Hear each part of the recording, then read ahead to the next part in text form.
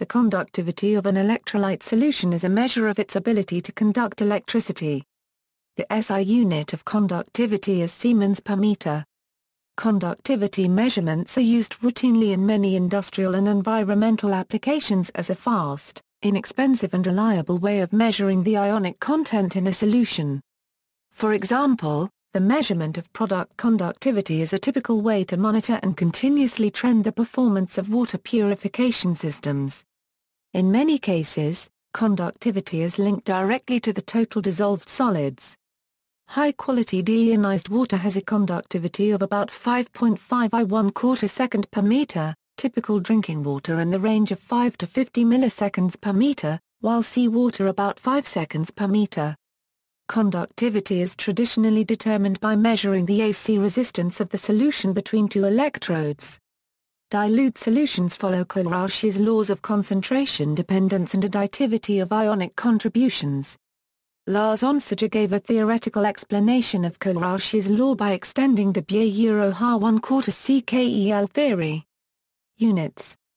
The SI unit of conductivity is SM and, unless otherwise qualified, it refers to 25 AA degrees Celsius. Often encountered in industry as the traditional unit of I1/4 second per centimeter. 106 I1/4 second per centimeter equals 103 milliseconds per centimeter equals 1 second per centimeter. The numbers in I1/4 second per centimeter are higher than those in I1/4 second per meter by a factor of 100. Occasionally a unit of EC is found on scales of instruments. 1 EC equals 1 I1/4 second per centimeter. Sometimes encountered is a so-called mho, 1 mho equals 1 second per meter. Historically, mhos antedate Siemens by many decades. Good vacuum tube testers, for instance, gave transconductance readings in micromhos. The commonly used standard cell has a width of 1 cm, and thus for very pure water in equilibrium with air would have a resistance of about 106 ohm, known as a megohm, occasionally spelled as megaohm. Ultra-pure water could achieve 18 megohms or more. Thus in the past megohm cm was used, sometimes abbreviated to megohm. Sometimes, a conductivity is given just in microsiemens. While this is an error, it can often be assumed to be equal to the traditional I1/4 second per centimeter. The conversion of conductivity to the total dissolved solids depends on the chemical composition of the sample and can vary between 0.54 and 0.96. Typically, the conversion is done assuming that the solid is sodium chloride, that is, 1 I1/4 second per centimeter is then equivalent to about 0.64 mg of NaCl per kg of water. Molar conductivity has the SI unit SM2 molar 1. Older publications use the unit IV 1 cm 2 molar 1. Measurement. The electrical conductivity of a solution of an electrolyte is measured by determining the resistance of the solution between two flat or cylindrical electrodes separated by a fixed distance. An alternating voltage is used in order to avoid electrolyses. The resistance is measured by a conductivity meter. Typical frequencies used are in the range 1 to 3 kHz. The dependence on the frequency is usually small, but may become appreciable at very high frequencies, an effect known as the de Broglie-Falkenhagen effect. A wide variety of instrumentation is commercially available. There are two types of cell, the classical type with flat or cylindrical electrodes and a second type based on induction. Many commercial systems offer automatic temperature correction. Tables of reference conductivities are available for many common solutions. Definitions: resistance, R, is proportional to the distance, L, between the electrodes and is inversely proportional to the cross-sectional area of the sample, A writing I for the specific resistance. In practice the conductivity cell is calibrated by using solutions of known specific resistance, I, so the quantities L and A need not be known precisely. If the resistance of the calibration solution is R, a cell constant, C, is derived. The specific conductance, I, is the reciprocal of the specific resistance. Conductivity is also temperature dependent. Sometimes the ratio of L and A is called as the cell constant, denoted as G, and conductance is denoted as G. Then the specific conductance I can be more conveniently written as theory. The specific conductance of a solution containing one electrolyte depends on the concentration of the electrolyte. Therefore it is convenient to divide the specific conductance by concentration. This quotient is termed molar conductivity, is denoted by IM. Strong electrolytes are believed to dissociate completely in solution. The conductivity of a solution of a strong electrolyte at low concentration follows Kohlrausch's law. Where is known as the limiting molar conductivity, K is an empirical constant and C is the electrolyte concentration. In effect, the observed conductivity of a strong electrolyte becomes directly proportional to concentration, at sufficiently low concentrations, that is when. As the concentration is increased, however, the conductivity no longer rises in proportion. Moreover, Kohlrausch also found that the limiting conductivity of anions and cations are additive. The conductivity of a solution of a salt is equal to the sum of conductivity contributions from the cation and anion, where, and are the number of moles of cations and anions, respectively, which are created from the dissociation of 1 mole of the dissolved electrolyte, and are the limiting molar conductivities of the individual ions. The following table gives values for the limiting molar conductivities for selected ions.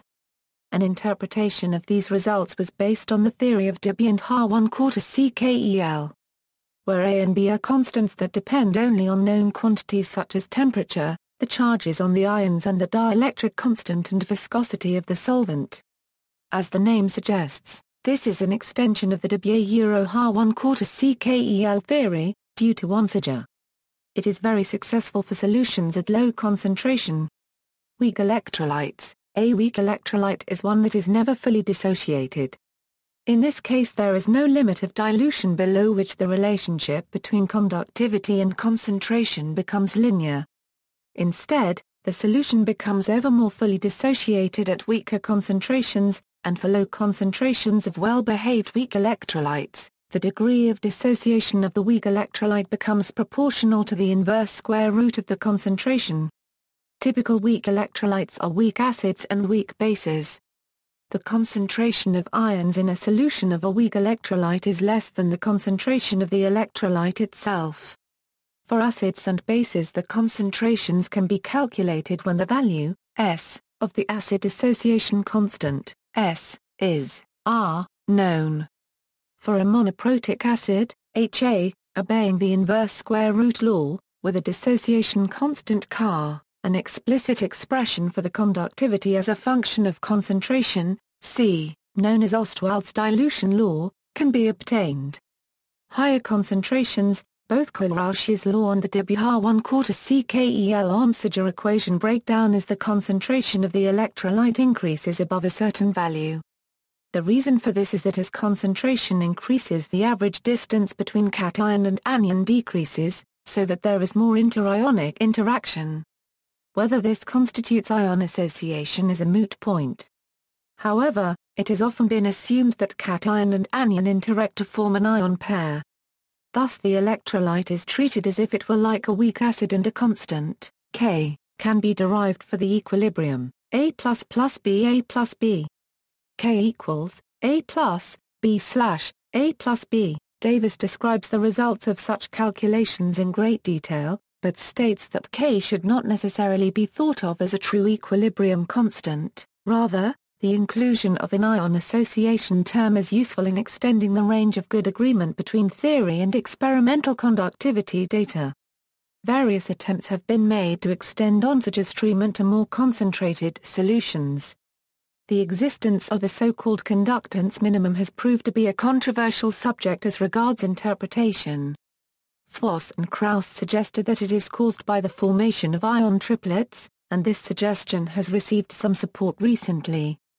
Conductivity versus temperature. Generally, the conductivity of a solution increases with temperature, as the mobility of the ions increases. For comparison purposes, reference values are reported at an agreed temperature, usually 298 kelvins, although occasionally 20 C is used. It is often necessary to take readings from a sample at some other temperature, where it would be inconvenient to wait for the sample to heat or cool. So-called compensated measurements are made at a convenient temperature, but the value reported is a calculated value of the expected value of conductivity of the solution, as if it had been measured at the reference temperature, although occasionally 20 Celsius is used. Basic compensation is normally done by assuming a linear increase of conductivity versus temperature of typically 2% per degree. Although generally satisfactory for room temperatures, and for purely comparative measurements, the further the measurement temperature is from the reference temperature, the less accurate such simply compensated measurements become. More sophisticated instruments allow programmable compensation functions, which can be specific to the ion species being measured, and which may include additional nonlinear terms. Solvent isotopic effect. The change in conductivity due to isotopic effect for deuterated electrolytes is sizable. Applications. Notwithstanding the difficulty of theoretical interpretation, measured conductivity is a good indicator of the presence or absence of conductive ions in solution, and measurements are used extensively in many industries. For example, conductivity measurements are used to monitor quality in public water supplies, in hospitals, in boiler water and industries which depend on water quality such as brewing. This type of measurement is not ion-specific.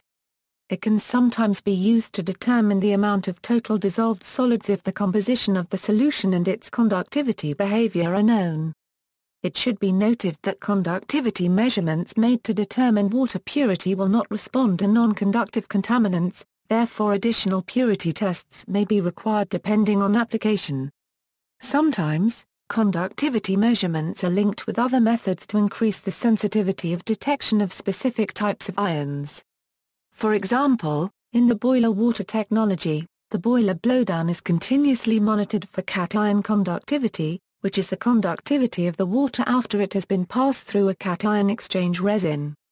This is a sensitive method of monitoring anion impurities in the boiler water in the presence of excess cations. The sensitivity of this method relies on the high mobility of H+ in comparison with the mobility of other cations or anions. Conductivity detectors are commonly used with ion chromatography. See also, de Broglie-Falkenhagen effect, Wien effect, Svante-Anius, Alfred Werner, coordination chemistry, conductimetric titration, methods to determine the equivalence point, references.